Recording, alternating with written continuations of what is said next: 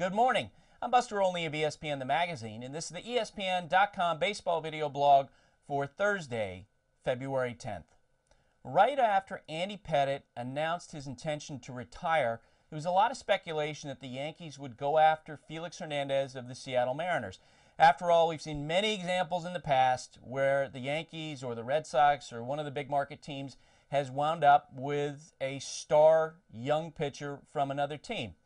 Well, on Tuesday, I was in Seattle and had a chance to talk with Felix at Safeco Field, and it's pretty clear from that conversation, his mindset is nothing like Zack Greinke's mindset before Greinke essentially forced his way out of Kansas City and away from the Royals into a trade to the Milwaukee Brewers.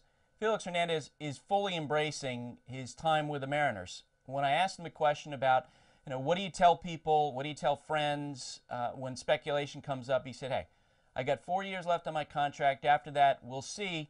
But then he went on and talked about how much he loves playing in Seattle, how much he loves the city, the fact that he's raising his family there, and it was pretty clear that he's developed a connection there. He actually is one of only a few players who live in Seattle and make their home there in the offseason. And when you talk to Mariners people, they say he's worked very hard to represent the organization in off-season events. He'll sign autographs. He'll meet with potential advertisers. He'll talk to sponsors. It's the type of thing you do when you view yourself as a face of the franchise.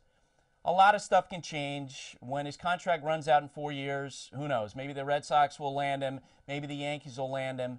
But it wouldn't be a surprise if at the end of his career we look back and we see that Felix Hernandez was like Cal Ripken was to the Orioles or like Tony Gwynn was to the San Diego Padres.